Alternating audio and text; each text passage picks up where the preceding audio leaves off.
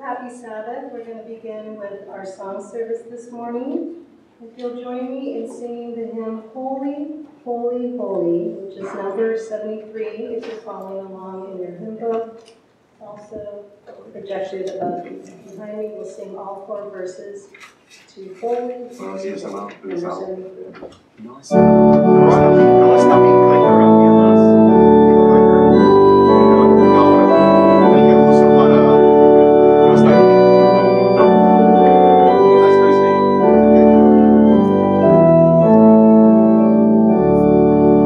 No, a ver... Usa my pocket.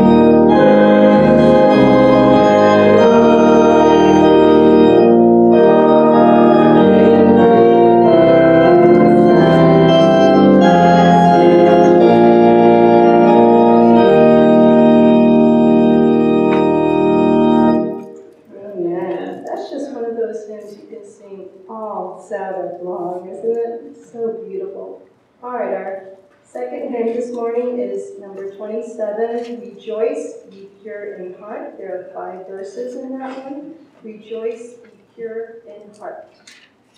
Thank you.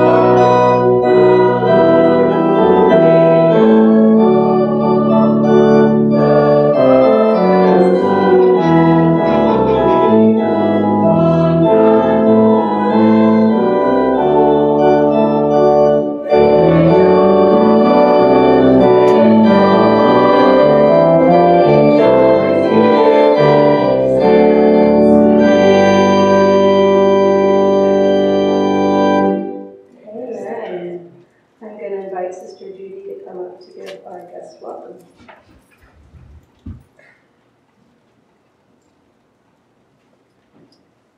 Well, good morning, church family and visitors. Wishing you a wonderful, happy Sabbath today.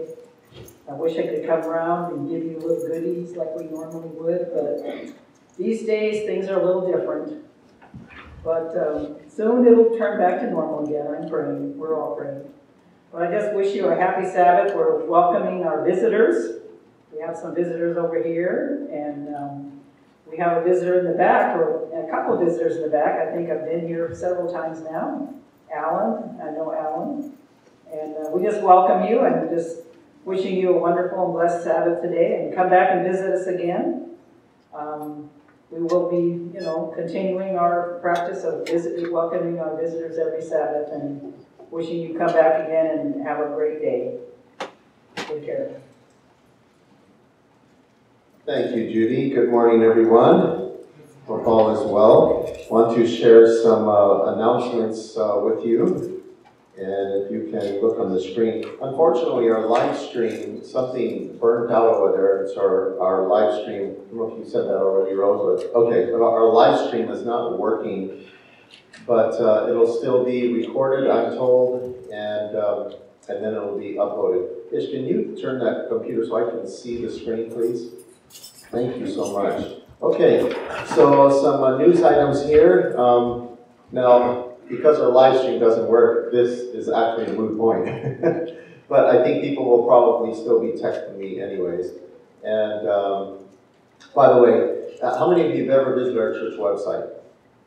Good. Have you just browsed through it? And you can give online and all kinds of cool things on there. Today's offerings are for Thunderbird Adventist Academy. That's our high school out in Scottsdale. And it's a good school. And so that's where our offerings are going for. If you want your offerings to remain here for our local budget, then what you need to do is, right now, fill out your check or put your cash in a tithe envelope and mark the amount under local church budget or another ministry here locally that you like to give to. Otherwise, any loose cash change that you will put in the plates at the end, they're going to go for Thunderbird Adventist Academy. Good school, doing great things over there. And we are asking people to wear their mask unless you're like close family, of course. We heard Kathy's presentation a couple of weeks ago, and so we appreciate if you wear your masks. Thank you so much. And this Zoom gathering today, I was just texted by Denise, our Women's Ministries Director. It's been canceled, so there will be no Zoom gathering today at 3 o'clock p.m. And our Sabbath School class is Zoom every Sabbath morning, as you have seen. And of course, our Tuesday night Zoom continues. And we'd love for you to join us for Tuesday night. You don't even have to drive out here. How convenient is that? You don't have to come out and drive. All you have to do is stay in the comfort of your own home. And there's the ID. This information is also on our church website. And join us for our Tuesday night class via Zoom. We have good discussions. Very, very good discussions. And in fact, do me a favor and grab me that book, Ishmael, please. This is my nephew, Ishmael. Say hello, Ishmael. He's growing, isn't he? So we're going over this book on Tuesday nights. And it's just this last Tuesday, it was convicting because of the things that we're reading about our health. And so if you really want to be informed and transformed by the Holy Spirit regarding our health, you got to pick up this book and join us on Tuesdays for free. We're giving it away for free, but join us on Tuesday nights and just very good discussions. All right, these rooms, the latest information I have, they're still needed. Call me for details if you can provide a room for this young Adventist man and also for young woman, Christian woman. We're going to be studying here at ASU. Call the Longs here if you want some information regarding them. And today we're starting the new sermon series for the next number of weeks called With the Holy Spirit and with Fire. And I think you're going to enjoy this. How many of you are just eager to know more about the Holy Spirit, what the Bible says about the Holy Spirit, and particularly the Holy Spirit's role in the closing days of our little tiny planet. What's his role? What's going to be happening? How is the Holy Spirit going to be affecting people? These things we're going to go over. And as you can see, you have your study guide. If you did not get a study guide, there's still some in the lobby, but you should have a study guide for this morning. So we're going to have study guides for each of the presentations. And in case you missed this announcement last week, our dear Sister Joyce Huff is now resting in Jesus. And feel free to call her husband Don and, just offer your condolences, offer a word of prayer over the phone. And I know he will very much appreciate that. I want to mention this before I forget. I received a text this morning from Susan Skelton. Susan and Luke, they're the head honchos at Good News TV in Scottsdale. Many of you watch Good News TV, great programming. Susan Skelton informed me that our Arizona Conference President, Ed Keyes, his biopsy returned, and he is diagnosed with an aggressive form of melanoma. He's actually going to go to surgery this Thursday. There's danger of major facial nerve damage. And so please, I didn't want to forget this and hold it off until the prayer time. I just jotted it here. So let's be praying for our very own dearly beloved Ed Keyes, our conference president. Keep him in prayer. And along with that, I mentioned Don Huff and his family, Betty Hopper, the Downey family. Helen Downey recently passed a couple of weeks ago. And then, of course, Denise McNally is also asking for prayer, our dear sister Denise McNally. So keep those individuals in prayer if you would. Okay, the next thing we have is children's story. And let's have a word of prayer, and then we'll start our children's story. Let's pray. Lord Jesus, we thank you so much for this new Sabbath day. We thank you, Lord, for the newness of your mercies, because your word says that they are new every morning, every morning. So we thank you, Lord, for your mercies for today, and then we'll receive new ones tomorrow. We pray that you will bless our worship service today, Lord, especially where this imperfect servant of yours talks about you, O Holy Spirit. So bless me, please. And we pray that all that we do and sing and pray and say and our thoughts will be acceptable to you. And we offer this worship service to you, Lord Jesus, as our humble gift to you. We ask that you will inspire us and move us this morning.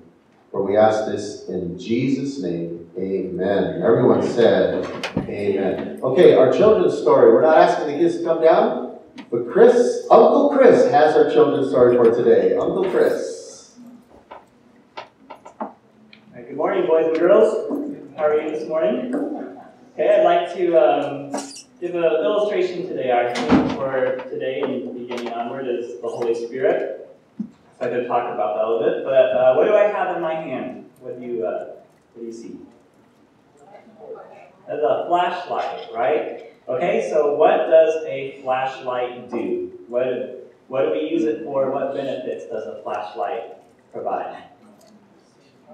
Provides light if it's dark. Okay, what instances would we use it? Maybe if the power goes out, if we're out camping and it's nighttime and we need to see where we're going, okay, we would use the flashlight for that. All right, it's kind of bright in here, but let's turn on the... Edgar, can we turn off the platform lights real quick? Or from here. We'll turn off the lights, and so we'll see the flashlight. Okay. All right. Okay, let's turn this thing on. Uh-oh, it's not working. Can anyone know why this wouldn't work? Batteries.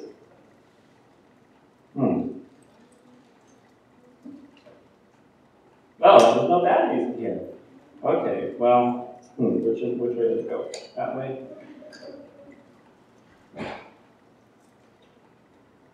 Oh, it might go the remember which way the batteries go in. Let's see if that works.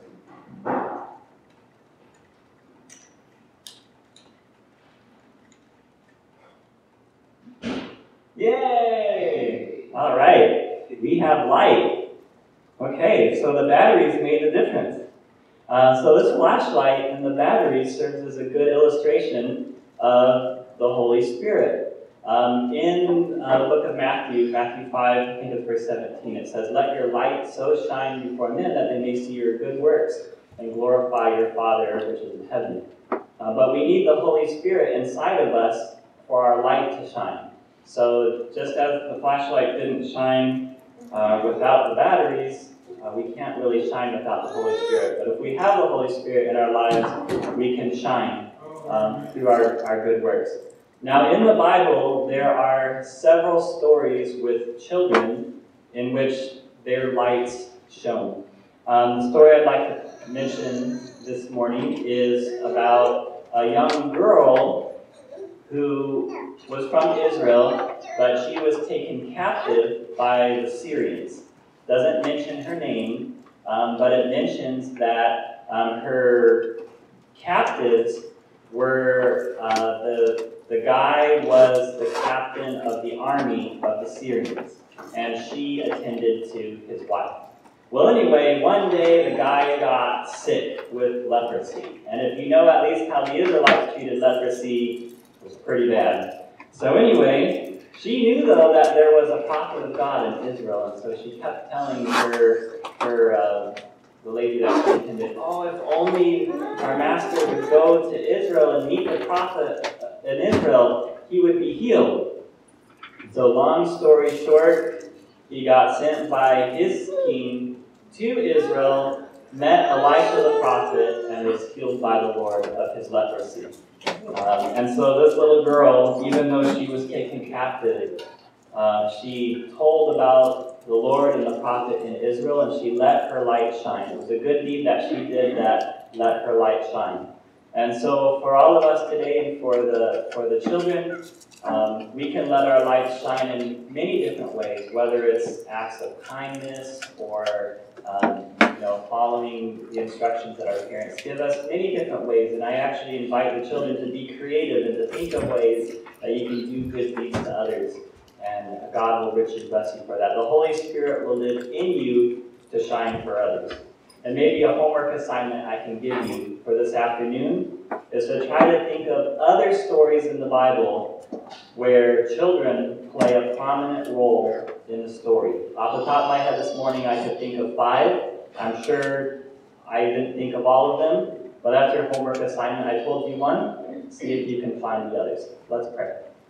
Father in heaven, we thank you so much for the Holy Spirit. We pray that you would fill our lives with the Holy Spirit so that we can shine for you. We pray in Jesus' name. Amen. Sure.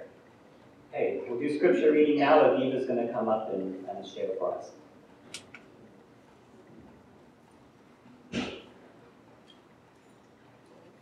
The scripture reading is in John 14, 26 and 27, which is the Comforter, which is in the Holy Ghost, whom the Father will send in my name. He will teach you all things and bring all things to your remembrance. Whatsoever I have said unto you, peace I leave with you, my peace I give unto you. Not as the world giveth, give I unto you. Let not your heart be troubled, neither let it be afraid. That's the scripture. Thank you, Avita. And I think because of our live stream broken down, we're not getting some text coming in. But I do have one text, and that's from Joey Guzman. He says, saying, "Happy Sabbath to all our..." Now I'm getting the text. There's another one. "Happy Sabbath to all our church family." And he thanks the Lord for all. Thank you, Lord, for all you do for us. Joey, Lydia, and Anseli. And I don't see him this morning, and so they text that in. They wanted to share this with the church family, how thankful they are.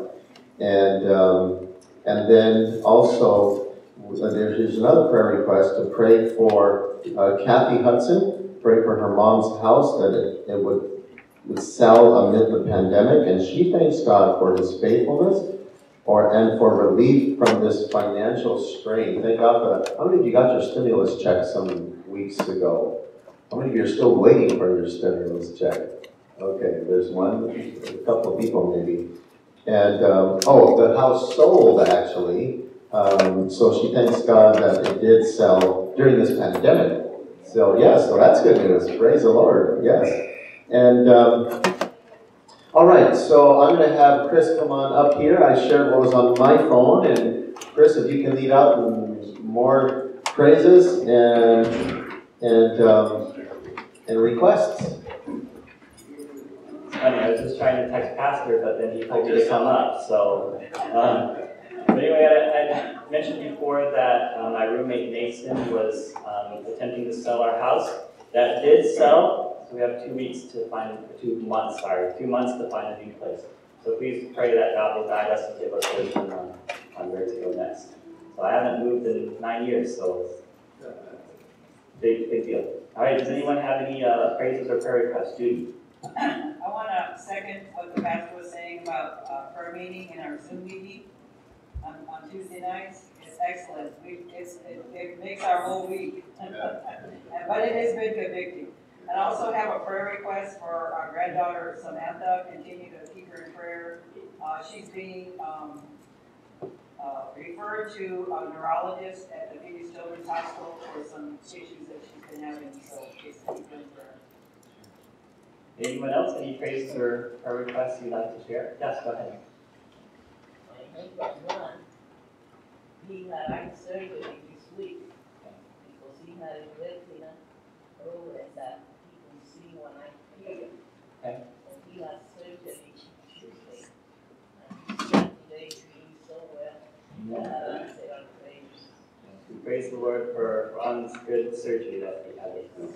Very successful. Good. Anyone else who you'd like to share? Pastor Rick? Well, I praise the Lord for Ishmael, my nephew is here today. I know he's embarrassed because I'm saying this, but I praise the Lord he's going to be with us for a little bit.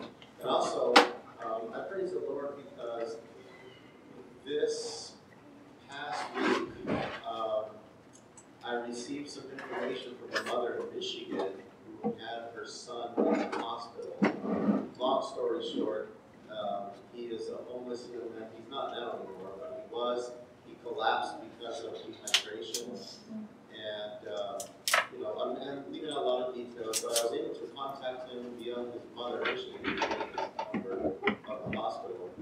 And this is what he said. He said, do you think somebody can help me where I collapsed? I left all of my things, my electronics, my cell phone, my ID, my license, everything. And I said, well, it was out in the field, nothing there. And lo and behold, I went out there and everything was there. So I took it to him, and I took it to the hospital. It was in the behavioral center. And I just praise the Lord that God looked over those things for him. It was amazing. I told him, well, good things are not going to be there. Everything was there. Praise the Lord. All right, anyone else? Praise or prayer requests?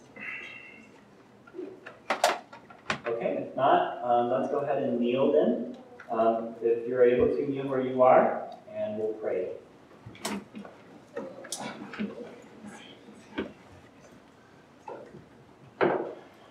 Father in heaven, we thank you so much for your love and your provision for us. The Bible says that you watch out for us, that we are in the palms of your hands, and that we are very dear to you. Thank you for that. I want to thank you for the praises and the answered prayer that were mentioned. For example, Ron's successful eye surgery, his recovery that's going very well so far. Thank you so much for that. And the story where Pastor mentioned where this man's belongings were all together and not stolen. That Pastor was able to help him return those. And we thank you for that. We pray for those that are sick, those that have mentioned some health issues. And of course, the world is in so much turmoil. We all have stresses and challenges that we go through, whether it's relationships with family or with people we associate with, whether it's financial. We know life is difficult, but we know that whatever the difficult circumstances are, that you are with us and that you love us no matter what. We pray too for the conference president, Elder Ed Keyes, and his upcoming surgery that he has this week. Very unfortunate that he has this severe illness, and we just pray that you would watch over him. We pray too for the sermon series and Pastor Ray as he speaks on the Holy Spirit. And Lord, we're so thankful for your promise that if we ask for the Holy Spirit, the Father will give the Holy Spirit to us. And so we make that request this morning. And we thank you for hearing our prayers and for answering. And we pray this in Jesus' name.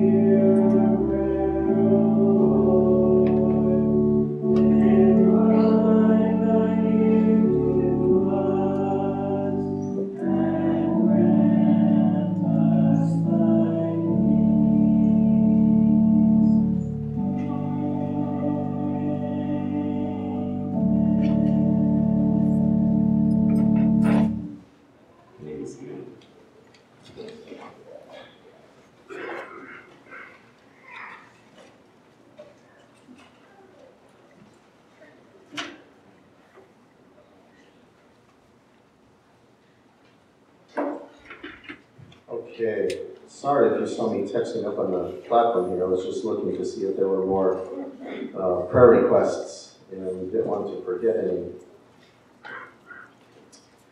Okay, does everybody have that study guide? Everybody have a study guide? If you didn't, raise your hand, please. If you did not get one. Okay, it looks like everybody. Okay, got Raul. Looks like Barbara's getting one for you, Raul. So, thank you. Okay. Now, you're going to need something to write with, and I'm looking for our deacon Chris Keller. Chris, are those pencils back there in the deacon's room, those little golf pencils? They were in your office. Oh, you know what? There's some in the copy room on top of the metal filing cabinets. They're in a little box, so if you can get those for those who don't have anything to write with. All right, times like these. What do you think about our times today?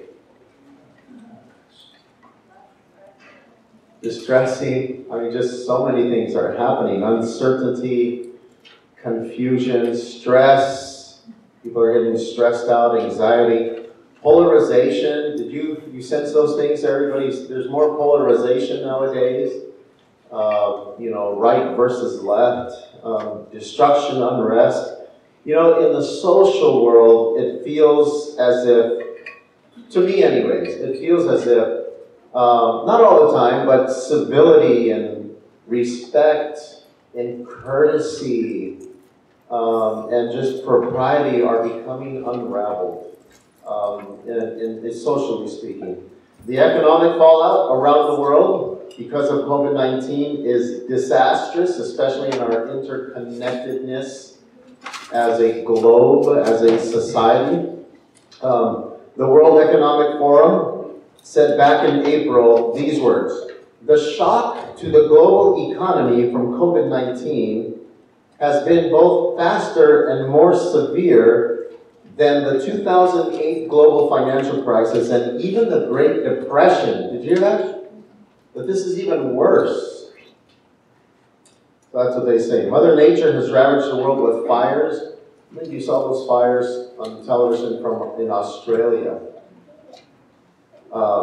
You see those kangaroos and koalas, with burnt paws, and I mean, it's just heartbreaking. People, loss of property and even of lives, but floods, heat waves in Europe. I think in 2018 and 2019 there were record heat waves in Europe. And of course Germany, especially in Germany. And besides COVID-19, there's another plague. Did you hear about this other plague that's hitting East Africa? Locusts. Locusts in East Africa. In the countries of South Sudan, Ethiopia, Somalia, Kenya, Uganda. I saw a statistic, and the statistic said that 15,500 miles of cropland and pasture land are being devastated in those countries I just mentioned. This statistic, this website that I saw said that the locusts are in, and this is not an exaggeration, the locusts are in the hundreds of billions. That's what it said. And all of these locusts have come, they laid their eggs, the eggs are hatching, and they're expecting this second wave of locusts to be even worse than the first one. It's crazy. So all this stuff can be pretty scary. Jesus said something very astute describing the earthly conditions before he returns. I don't know if I have this on the slide. He says this, men faint, in fact we just read this in my Sabbath school class, men fainting from fear and the expectation of the things which are coming upon the world. Men fainting from fear means they're so scared and they're so apprehensive of all the bad things that are going to be happening on planet Earth that they don't know what to do. They get stressed out and people panic and get paranoid and do. I always tell my family, you know what? Desperate people do desperate things in desperate situations. It's always held true. But that's what Jesus said. Let me ask you this. Is there fear today in our world because of all that is happening? Is there a lot of fear in our world? I think there is. I think there is. In fact, the more you inform yourself of things that are happening, not just in America, we tend to be so, limited and constrained in, knowing what's happening in our country. Things that are happening around the world, the more you see this stuff, like, wow, I didn't realize how bad it was. And it's very easy for people to lose faith and hope when things around us look so bleak. But the Bible gives us the assurance that we're not alone. What did you say? The Bible gives us the assurance that we're not alone. Jesus told his disciples that even though he would return to heaven, he wouldn't leave them alone. He wouldn't leave those disciples alone that he was talking to, and he wouldn't leave future disciples in future generations. He would not leave them alone. This is what he said. Look on the screen. I will not leave you as orphans. I will come to you. That's what Jesus said. Amen? I'm not going to leave you alone. I'm going to come to you. And in that passage, in that context, he was referring to the Holy Spirit. He was referring to the Holy Spirit that would bring himself to the hearts of every believer on the planet. Just 2 verses earlier, this is what Jesus said. I will ask the Father, and he will give you another helper, that he may be with you forever. That is the Spirit of truth, whom the world cannot receive because it does not see him or know him. But you know him because he abides with you and will be in you. This is his assurance, that he's going to give his Holy Spirit to the world, to people who believe in him. And that's why he said just a verse later, that I will come to you. I won't leave you alone as orphans. The book of Revelation. Anybody ever read the entire book of Revelation? Anybody read the Revelation? How many of you read it more than twice? 3 times? 25 times? 144,000 times? The book of Revelation is actually a letter intended to be sent to 7 churches in Asia Minor. And those 7 churches are described in chapters 2 and 3 of the book, with unique messages for each church. And at the end of every one of those messages to those churches are these words: he who has an ear, let him hear what the Spirit says to the churches. After every church, the Bible says that the Spirit, the Holy Spirit, is speaking to the churches, is speaking to believers. And after all the conflict between good and evil and the world upheaval that the prophet John had seen in vision, that would take place after his time and our time and even in our near future, you would think that after seeing all of these things, John would collapse because of all of the gloom and doom and all of the darkness and the things that are going to be transpiring and the conflict between good and evil and how all of that plays out. If I were to see all of those things in vision, I would say, Lord, stop it now. I've had enough. Give me something good. And then he sees a vision of a beautiful city called Jerusalem that God had designed for his people. I would just think that John would probably say, now that's what I needed. I need something positive. After so much calamity, that brought hope.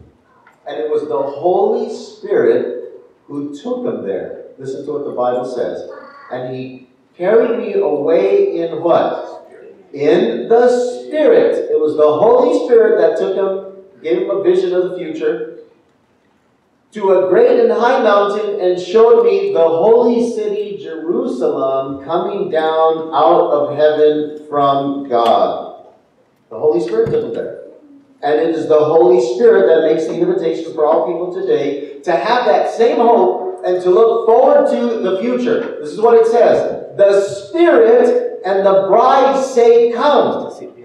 The Spirit says come. The Holy Spirit is inviting all people to say, come. We want you to come to this Jerusalem.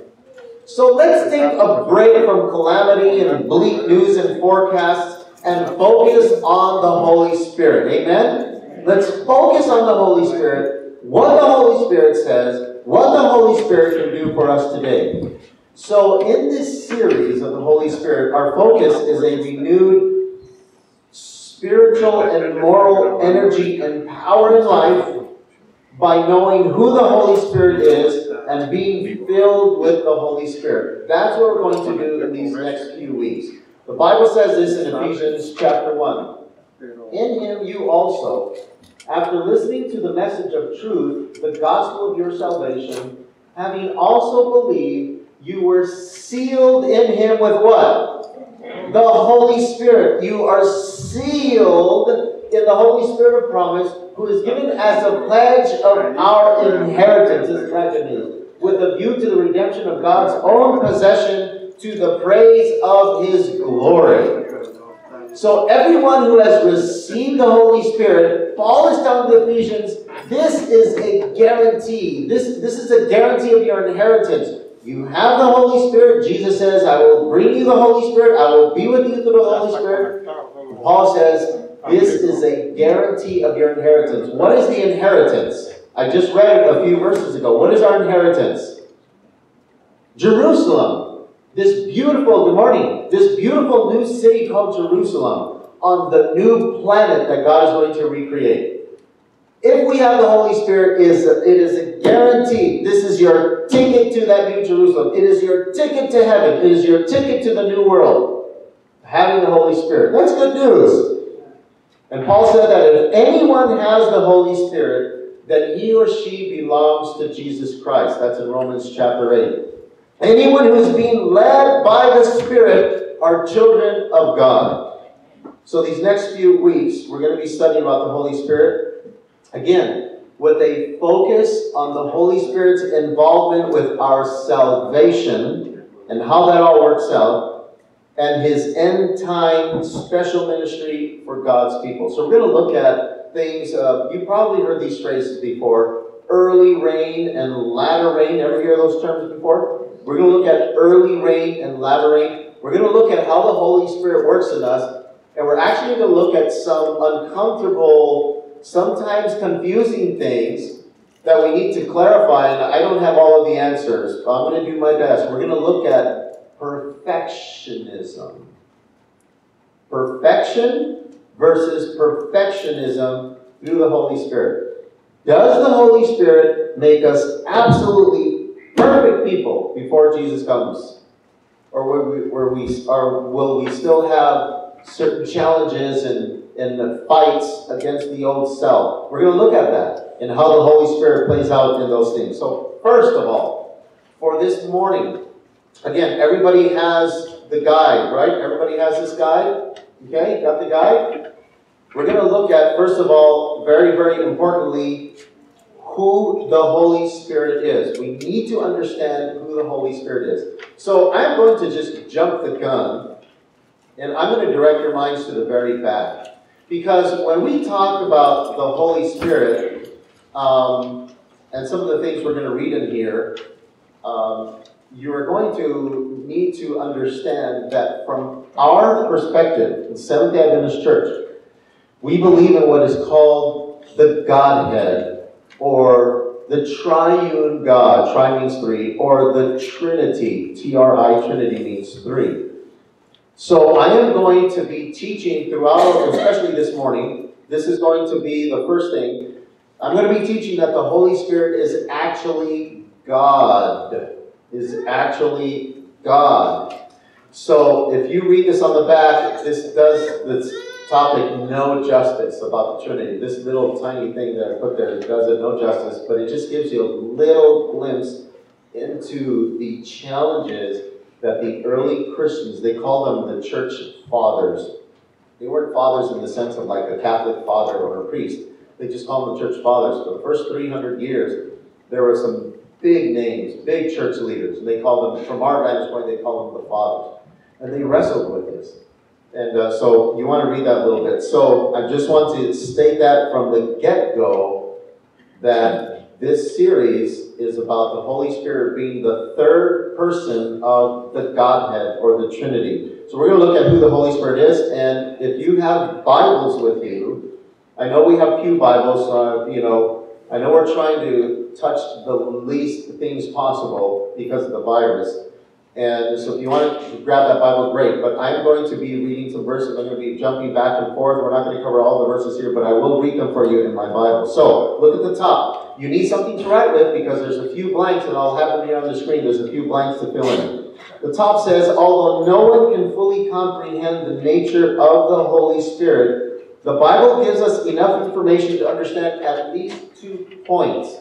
If you were to read everything that the Bible says about the Holy Spirit or Spirit in the Old and New Testament, you're going to have a lot of information. And then you have to just sort of synchronize, bring that information together, and make do with it, and figure out what does the Bible teach about the Holy Spirit. We're not the only ones. That's what I mentioned earlier. Those early church fathers did it. They wrestled with it.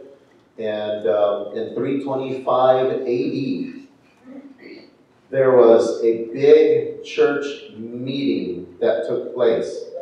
The very first, other than Acts chapter 15, the very first church council to deal with issues and disagreements and theological stuff is described in Acts 15. But after that, that was the first century, after that, they were having some disagreements and things were being taught in the Christian churches. And some people agreed with that theology, others strongly disagreed. And one of them was this idea of Trinity. Is there Father, Son, and Holy Spirit? Is Jesus not God, but is Jesus just another created being by God? Well, this came to a head. This came to a standstill. And in the year 325 AD, it was called the Church Council at Nicaea, which was in Asia Minor back then. Right now it's modern Turkey. And everybody converged for a few days from May to August. And out of that council is where we get the doctrine of the Trinity. It's in the back of your lesson. That's where we get the doctrine of the Trinity from. There are some people that still disagree with that, the Trinity. The Seventh-day Adventist Church does not disagree with that. We hold this to be true, that we agree with this doctrine, and it's in more detail in some of our publications. So, there's still some things that are maybe hard to understand about the Holy Spirit. We can understand at least 2 things. Now get your writing instruments out. The Holy Spirit is a person. The Holy Spirit is a person. That's what you want to write in your study guide. Holy Spirit is a person. And then the second one is that the Holy Spirit is deity, equal in divinity with the Father and the Son. Those 2 major points. The Holy Spirit is not some active force, una fuerza activa. It's not just an active force like electricity or a whirlwind or a hurricane.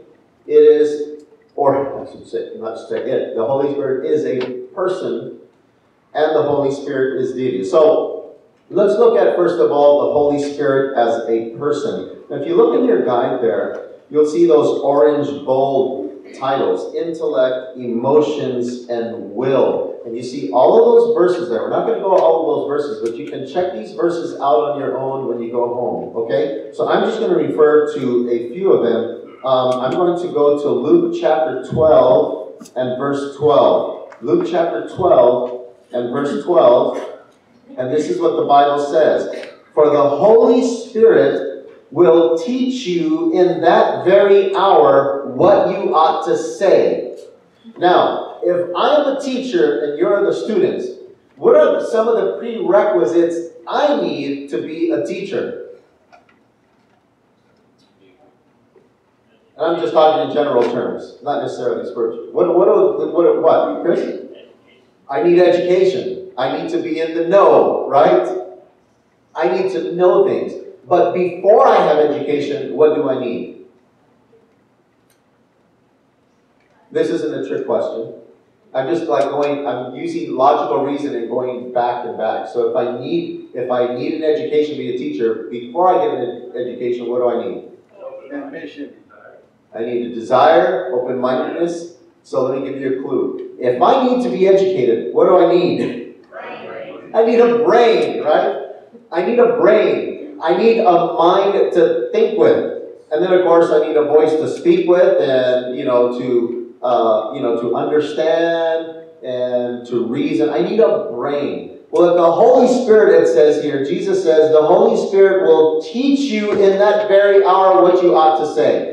And the context is, some people may be worried, some Christians, well, if I'm arrested, and if there's persecution, and everybody's just bombarding me with questions, and I don't know what to say, and, how do I defend my belief and my faith, and what I believe in, how do I talk about Jesus, and et cetera, et cetera, et cetera. Jesus says, don't worry, be happy. He says, because the Holy Spirit will teach you. The Holy Spirit is going to bring to your mind concepts and thoughts. And you will verbalize those things and you'll go, whoa, where'd that come from? I actually said that. How many of you have ever been surprised if you're talking to somebody about Christ, or you're doing a Bible study, or it's a serious conversation about spiritual things, and you will say something, and later you thought, man, I feel pretty good about myself. I think God really helped me to say those things. Ever feel like that before? Ever had those experiences? They're amazing experiences when you sense that, when you feel that. It's amazing. Because you feel like the Holy Spirit was using me. God was using me, and I said things that I was even surprised at myself. I talked to people, and I've used illustrations to try and illustrate a deep spiritual truth. And after that conversation or that Bible study, I'm thinking, I feel pretty good. Wow, that was cool. I didn't even think of that illustration, and it just came out. You ever feel that way before? I have. Because the Lord, the Holy Spirit, gives you those things to say.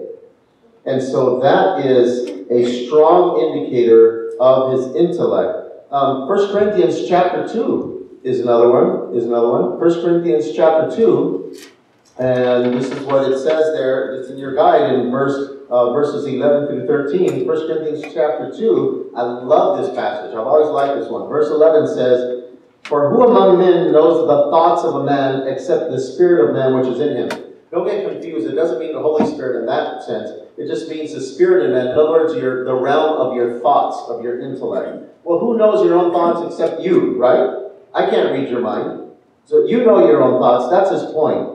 Even so, the thoughts of God, no one knows except whom? The Spirit of God. Well, you have to have intellect. And in this case, divine intellect, divine smarts, eternal smarts, that is way beyond our comprehension. The Holy Spirit knows perfectly what's on God's mind. You know what the Bible says in Isaiah about our thoughts in comparison to God's thoughts? You know what it says? God's thoughts are way higher than our thoughts. And then Isaiah says, as the heavens, as the sky and outer space, as they are higher than the soil, so my thoughts are way higher than your thoughts, God says. And who knows those thoughts perfectly? The Bible says here, the Holy Spirit. It's the Holy Spirit. You want to know what is on God's mind and how he views things and his perceptions and what he feels about things? Then you pray, Holy Spirit, help me to understand.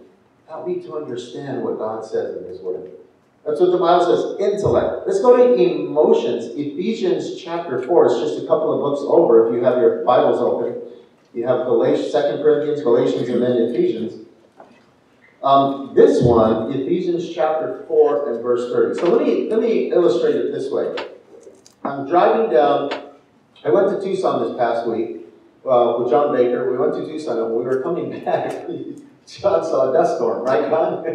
I'm glad you didn't wake me up to see that, as I told you. But, if you drive from here to Tucson and back, you'll always see those little whirly things, those little dust storms. You'll see little ones and bigger ones, etc. Now, if there is a dust storm, and if I were able to go through that dust storm, it's kicking up dust and it's there, you can physically see it. If I were able to go there and just, break it up, I don't know, with a gigantic hose or a big, giant knife, and I were to just cut it off, do you think that dust will get angry with me and start crying? Yes or no? No. Is the dust going to say, oh, I'm so sick, why did you have to cut me off? I was having fun. Impersonal entities don't have emotions. But look at what Ephesians 4 and verse 30 says. The Bible says this, Ephesians 4:30. Do not, what? Grieve.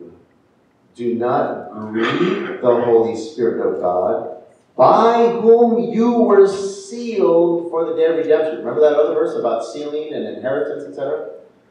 Don't grieve the Holy Spirit. What does grieve mean? It means sorrowful, to be saddened. To be saddened, right? When Ishmael doesn't do the chores I tell him to, I'm grieved. The Holy Spirit is a person. That's what we're talking about, a person.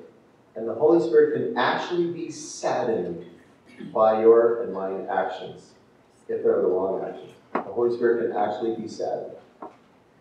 Emotional. Feel it. The Holy Spirit feels it. And then, of course, there's will. Look at the next one where it says activities, that black bold. Activities indicate personality. The Holy Spirit hears. In John 16:13, the Holy Spirit speaks. And let's look at John 16:8. John 16:8. This is some of the things that the Holy Spirit does. The Holy Spirit brings conviction. This is indicates personality. It convicts. John 16 and verse 8. The Bible says here in John 16 verse 8, and he, when he comes, this is reference to the Holy Spirit, will convict the world concerning sin and righteousness and judgment. So if you do something wrong, let's say you bring in a spray can and you start putting graffiti on these beautiful stained glass windows. Look at these stained glass windows. They're beautiful. They're gorgeous. And if you start putting graffiti on them, right? And I come to you and I say, this is really bad. And I speak to you kindly and I say, you're going to have to pay for this. And I speak in a way that makes you feel bad about what you did. I'm bringing conviction to your heart. The way that I do it about it, I just say, oh, you idiot, get out of here. So why did you do this? What made you do this?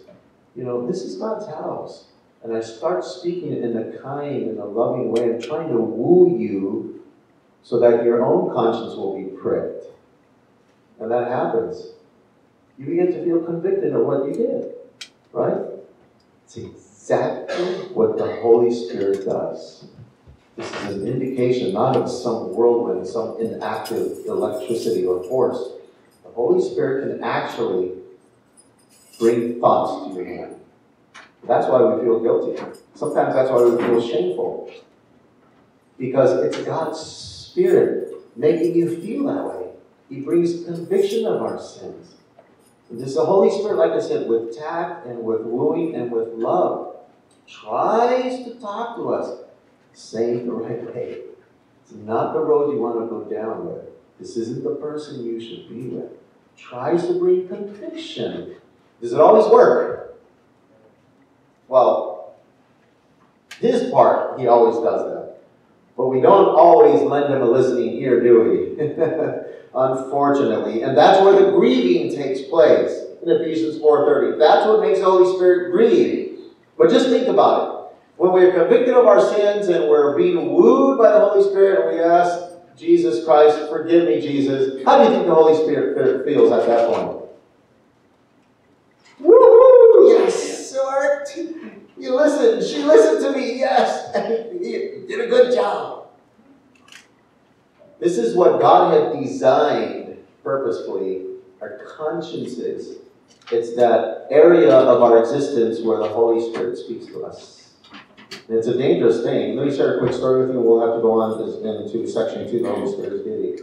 I once heard a pastor give this illustration. I don't know if it was a true story or not, but it made a good point. There was this man that had a little puppy dog, and this little puppy was always like my Cooper does at home. Just always barking at the wrong time. You ever have a dog that always barks at the wrong time at 2 in the morning? Don't you hate that? Or at 5 in the morning. And this guy just rolled up a newspaper magazine and bam, just hit it on the head. And every time that little puppy would bam, it just hit it on the head. Boom, boom, boom. And that's how this poor puppy grew up.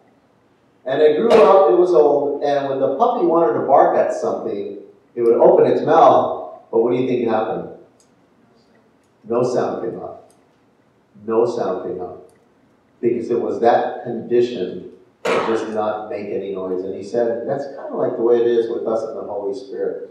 If we continue to shut out the Spirit's voice in our consciences, and it's on a continual basis, pretty soon the Holy Spirit's going to do this. You won't be able to hear God's voice anymore. It's shut up. You've been smacking the Holy Spirit for so long, nothing's going to come out of his mouth. Unfortunately.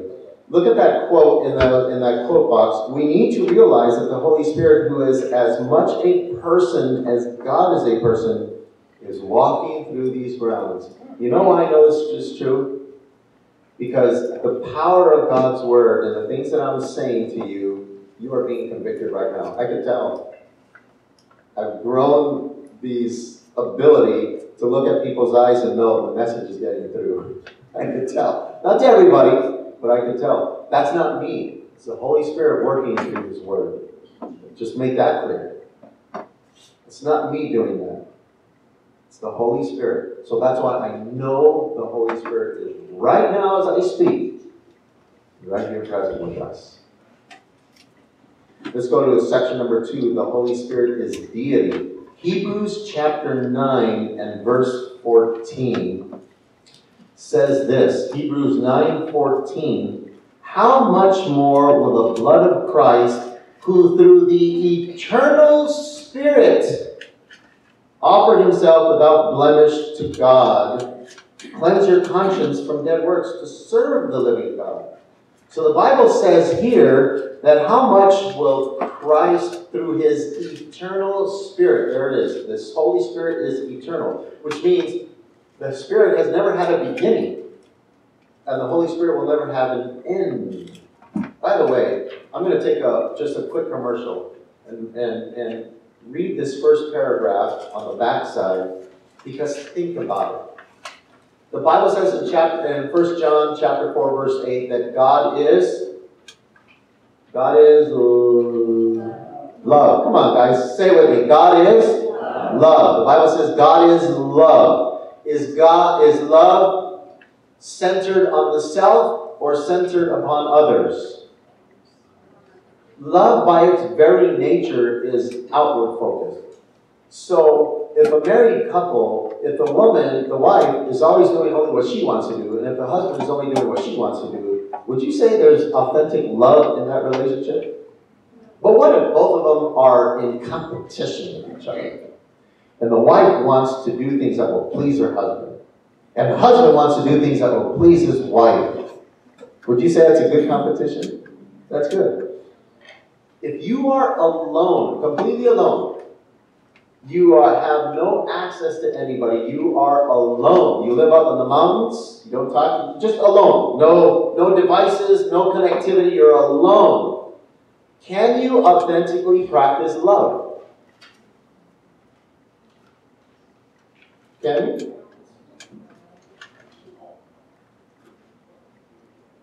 Can you? When you're alone, cut off from people. You cannot, because love by its very nature is active and does things for others. Love is unselfish. It's other-focused. And so I believe, one of the most powerful arguments in favor of a Trinity is that if God, the Father, is completely alone, and there is no Holy Spirit as a co-eternal person, or there is no Son of God as a co-eternal person, how can you actually be loved? How can God really be loved if He's alone? That's why in the book of Genesis, let us make man in our image. Let us, in Genesis chapter 11, when the Tower of Babylon was being built, let us go down and check this thing out. Let us. In fact, the Elohim, that Hebrew word in Genesis, is the plural form of God. Did you know that? It's the plural form of God. Interesting. In fact, in John chapter 1 and verse 1, what does John 1:1 say? I'm testing your knowledge here. Don't disappoint me. What does John 1:1 say? In the beginning was the Word, and the Word was with God, and the Word was God. And then later on in that chapter, the Word was Jesus Christ. Interesting. Very fascinating. So the Holy Spirit is eternal. The Holy Spirit is omnipotent. That means all-powerful, omnipotent. There's a lot of verses there. The Holy Spirit is omniscient on the bottom of that side. He shares the Father's thoughts, teaches all things. We saw that earlier. Gives messages to the prophets. Gives messages to the prophets. Now think about it this way. We're talking about who the Holy Spirit is for this morning before we delve into the other stuff. Think about this. How does God talk to the prophets here in the Bible? Everything the prophets wrote and spoke. How did God do it? It was through the Spirit. The Bible says that holy men of God were moved by whom? The Holy Spirit. They spoke because of the Holy Spirit. It's kind of like the Father saying, Spirit, go down there and share my thoughts. Remember what we read in 2 Corinthians chapter 1? The Holy Spirit knows the mind of God. They're in cahoots. They know exactly. They're in perfect harmony. It is the Holy Spirit who moved upon these men who wrote the Bible. It was through the Spirit. The Spirit was speaking to them. The Spirit was inspiring them. The Spirit knows everything. And of course, on the very top of the page, I've got to read this one. I like what David says here in Psalm 139 and verses 7 through 12. This is what David says. Listen up, 139. David says this. Where can I go from your Spirit? Or where can I flee from your presence? It's interesting that he uses Holy Spirit and the presence of God interchangeably. Where can I go from your Spirit? Where can I flee from your presence? If I ascend to heaven, you're there. If I make my bed in Sheol, which is the grave, behold, you're there. If I take the wings of the dawn, etc., etc. Where can I go? The Holy Spirit is ever present. Now, look at those, see those eyeballs there in your guide? The prefix omni, omnipresent, omniscient, what was the other one?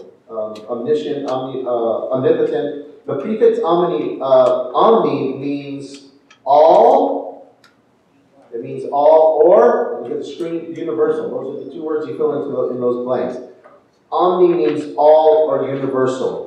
The Holy Spirit is identified with Yahweh of the Old Testament. And there's the verses there, we won't look at them.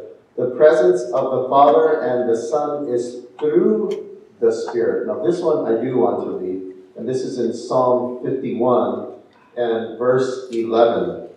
Psalm 51, verse 11.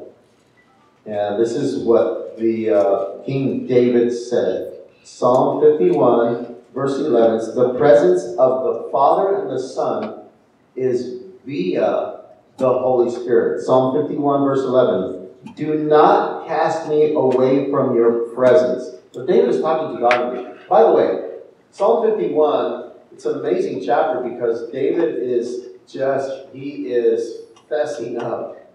He is exposing his heart himself to God. He's just fessing up and he's owning to his horrid sin that he committed. That's what Psalm 51 is describing. It's not describing the sin itself, but Psalm 51 is David's heart being poured out on paper. Anybody here songwriter? Poet, songwriter? Anybody? Or you don't have to raise your hand. Maybe you have diaries. In fact, I hope you don't mind if I say this. I'm having Ishmael read the Diary of Anne Frank. Okay? Have you ever read that book, The Diary of Anne Frank? Anne Frank was that little girl who was taken to Birkenau, the concentration camps during Nazi Germany training. And she wrote this diary, amazing, and it's a classic read. High school and colleges will require reading of this book. And Anne Frank, she says that, in fact, I shared some of the things that she said a few weeks back, if you remember. Anne Frank says that she really didn't have a true close friend in her life. Although she was the most popular kid in the class, she didn't really have a true friend. Nobody really knew her. And so that's why she started her diary. And she called her diary Kitty, because she felt Kitty was really her friend. So Anne Frank, she could really, in private, with no eyes looking, she could really open up with Kitty and write anything she wanted. And now the whole world can read what Anne Frank's thoughts were. And so the Holy Spirit knows so intimately what God and the Son are about. That same Spirit can reveal to us this intimacy. Look at what Psalm 51 verse 11 says. He says, do not cast me away from your presence, that's God, and do not take your Holy Spirit from me. Because of what he did, David, he was just, please don't abandon me. I'm begging you, forgive me of my sin. I'm begging you, please stay here with me. That's what David is doing in Psalm 51. He's begging God, don't leave me. And if God were to leave him, God will withdraw his Spirit, because that's the way God, Jesus Christ, is present in our hearts. It's through the Spirit. So David is just pleading. He feels horrible about himself. He could shoot himself. That's how bad he felt. Of course, he didn't commit suicide, but that's how bad he felt. And look at what that other second box says, that quote box. The Comforter that Christ promised to send after he ascended to heaven is the Spirit in all the fullness of the Godhead, making manifest the power of divine what? Grace to all who receive and believe in Christ as a personal Savior. The Holy Spirit just brings the grace of Christ into our hearts. Brings that grace of Christ into our hearts. Amazing. And then the last section of your lesson, there's only one God. There's only one God. The Bible writers were monotheists. You can fill in that blank. The Bible were monotheists. They believed only in one God. So mono means one, right? As opposed to stereo, there's mono. Some of you don't know what I'm talking about. Mono and stereo. Mono means one. A monologue. Ever hear a monologue? When's the last time you heard a monologue? Right now. Right now, you're hearing a monologue. It means one person is speaking. What's a dialogue?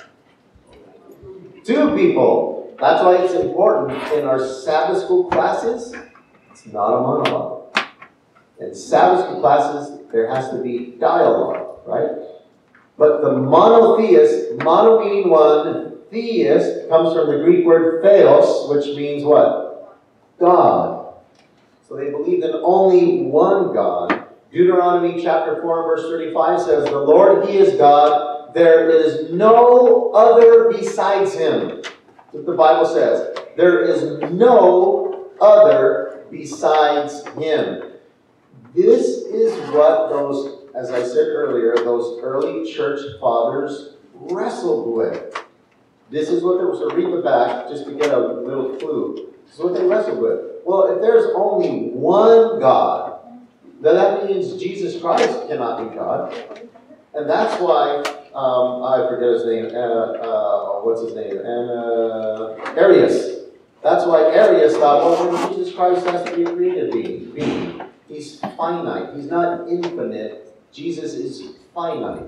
Jesus was created like the other angels. He's still a Savior. And others disagree with him. Well, how could that be? The things that Jesus said when He forgave people, only God could forgive people's sins, right?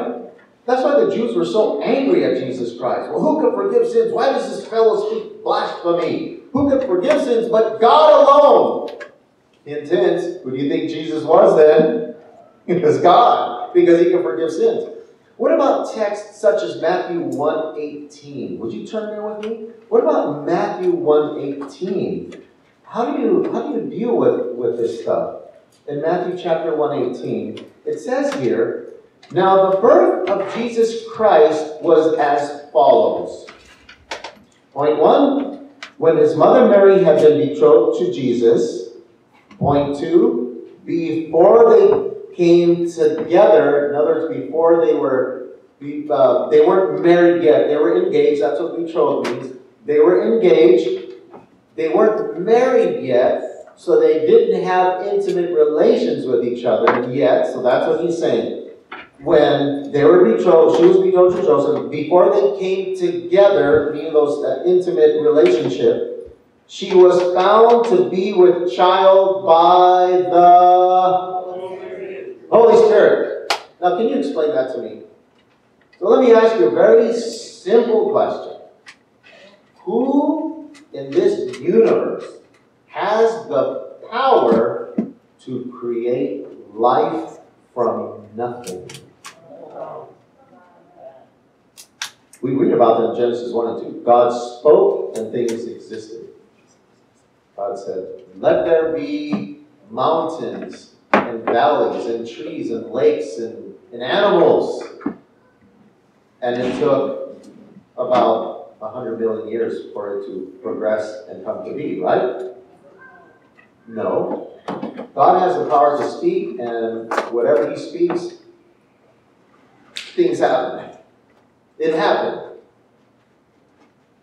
So, who was responsible for Mary, the mother of Jesus, becoming pregnant? But I thought you just said only God could create. There was no union between husband and wife. So this conception came out of nothing. It was impossible for Mary to conceive. Impossible. What about in Acts chapter 5, where there's a story in there where people are selling, there's a lot of poor people in the church. And the Christians there, some of them were, many of them, most of them, all of them, were feeling sorry for those who were in need. This is a cool story. So what did they start doing? They started selling their stuff. They had yard sales, they had block yard sales, and, they emptied their garage, and just selling stuff. And then the proceeds they brought to the apostles, and then the apostles from there divvied it out. Benjamin and Mary, do you need a stimulus check? So they would bring the proceeds from those yard sales, and they would bring them to people who were in need. And there was this couple that brought money to the apostles. You were turning in Acts chapter 5. There was a couple, and their names were Ananias and Sapphira, or Sapphira, not Shakira. Ananias and Sapphira, or Sapphira. Of course, they would say Sapphira. We English speakers say Sapphira or something. And so they brought money, but they lied. Because the people then, they would take their money and maybe they would keep some of it to themselves and they would say, this is what we're bringing to you. We did keep, $50, but we're giving this for the poor people because we need to buy some food or whatever. Oh, that's cool. Anybody can do that. That's fine. But Ananias and Sapphira, what seems the story to indicate is that they brought the money and they said, this is all of the money that we got. This is all of the money. In other words, we're giving the poor people 100% from our sales. And other people say, ooh, they're generous, 100%. Wow, these are generous people. Loving people, 100%. 100%. Wow. But they were lying. Because the Bible says they kept some for themselves, but they were crediting themselves, this is all. And that's what the story says. And interestingly, Peter says this, verse 3, chapter 5. Peter said to Ananias, why has Satan filled your heart to lie to whom? It says the Holy Spirit. You lied to the Holy Spirit. And then the very next verse, he says in those last words, you have conceived this deed in your heart. You have not lied to men, but to whom?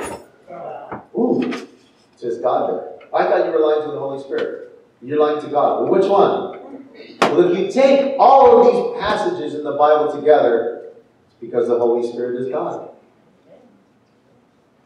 So the confusion can be is in what the lesson says, the question says, how can there be only one God and yet a Father, a Son, and a Holy Spirit? And that's why I said from the very get-go in your lesson, although no one can fully comprehend the nature of the Holy Spirit, the Bible gives us enough information to understand at least those two major points.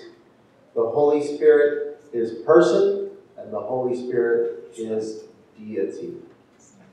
There's enough evidence to conclude that the Bible does teach a triune God, a Trinity. So this is the Holy Spirit.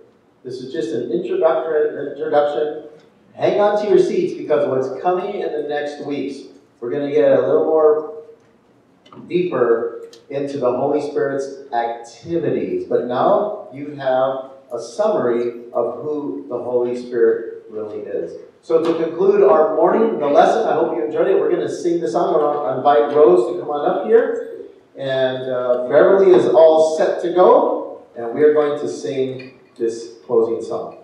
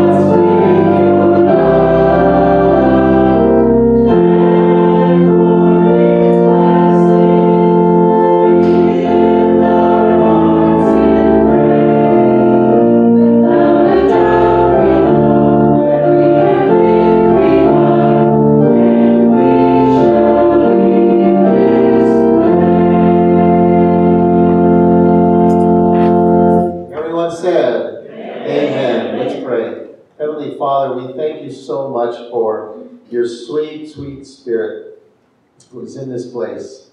We thank you, Lord, for your word that the Holy Spirit himself inspired, that gives us this information to transform our lives. And we know that a change of heart, the new birth, the change of character only comes through you, Holy Spirit. And this is what we need for our lives today. Lord, you see with terrible accuracy everything that happens here on planet Earth. And Lord, we as the children can sometimes get lost in focusing what's all around us and take our eyes off of you, just like Peter did when he walked on the waves. Help us, Jesus, to focus on you during these times. And we know that it's because you give your Spirit to us. So we thank you for your blessing today. Continue to bless us the rest of your Sabbath day. Continue to bless us throughout this week. And may we keep in step, as your servant Paul said, keep in step with the Spirit. In Jesus' name we pray. Amen. You may be seated. God bless you. Have a wonderful Sabbath. And I want to remind you that our deacon and our deaconess are at the exit with the offering plates. And this is the time where you can give your offerings. And our deacons will usher you out row by row. God bless you. Happy Sabbath.